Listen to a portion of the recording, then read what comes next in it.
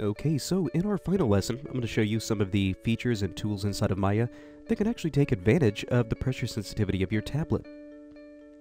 So for the most part, Maya is really not what we would think of as being an application that can take really strong advantage of the pressure sensitivity of your tablet.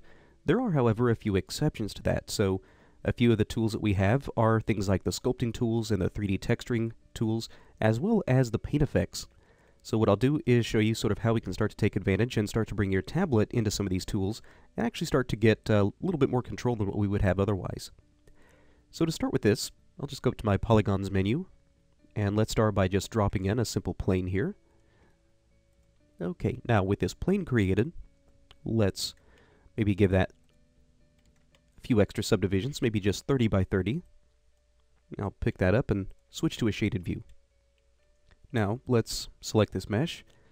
Let's go up to the Polygons menu. We'll go to Mesh and Sculpt Geometry Tool. There we go. Now with this, let's go ahead and make sure that we do open up the options for this, because what I want to show you is found all the way down at the bottom. You'll notice that we actually have an option here for Stylus Pressure. So with that Stylus Pressure, we can start to enable that, and we can start to control things like opacity, our brush radius, or we can control both at the same time.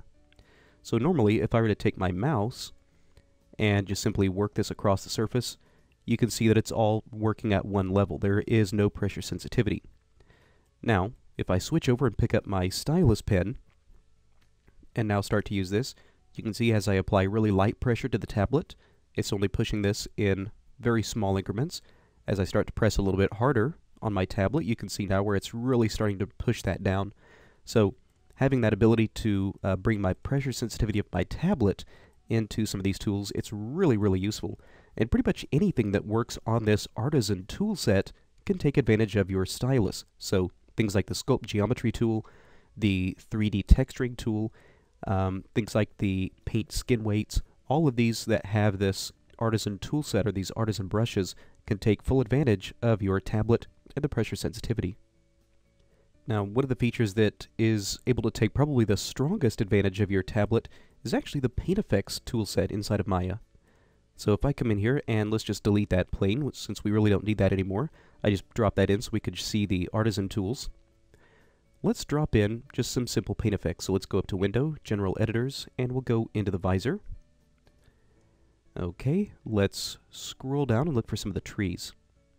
So inside this trees, let's maybe just go with the simple bamboo.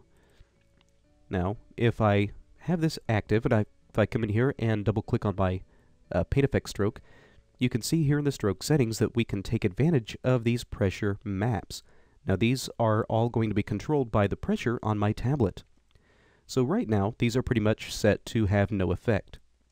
So if I just move this off and out of the way, again, making sure that I am using this bamboo, this will be a really easy one to see some of these different settings. So I'll just move that off and out of the way.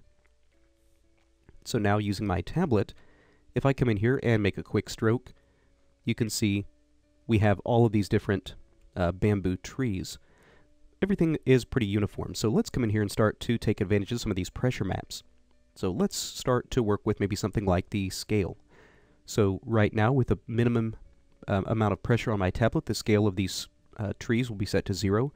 At a maximum pressure, they'll be set to 1. So if I wanted these trees to maybe be a little bit taller than level 0, at the lightest amount of pressure, I could start to bump that up, and now press really lightly on my tablet. Now you can see where we get these really small trees. As I start to press maybe a little bit harder, you can see now where these trees start to grow. And again, as I start to let off my pressure on the tablet, they start to get a little bit smaller. So this is really nice to have as far as a really strong level of control. And what's really nice is we can actually start to include more pressure-sensitive options. So let's say, in addition to the scale, I also want maybe some of these smaller trees to have maybe fewer leaves. So I can start to control the number of leaves. Again, at the lightest amount of pressure, we'll have 0 leaves.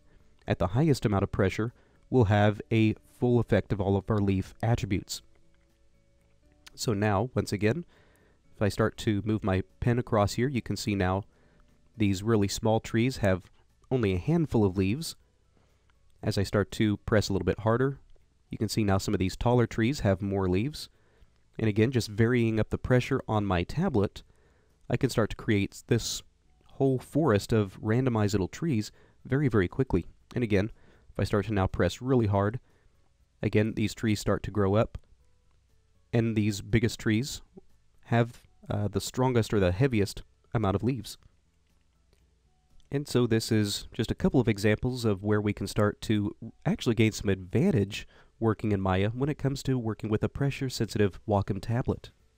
So as you start to work with your Wacom tablet inside of Maya, it does definitely take a little bit of getting used to using your tablet as opposed to the traditional mouse and keyboard approach. But with a little bit of time and a little bit of practice, it really does become a pretty comfortable and a very intuitive way to work.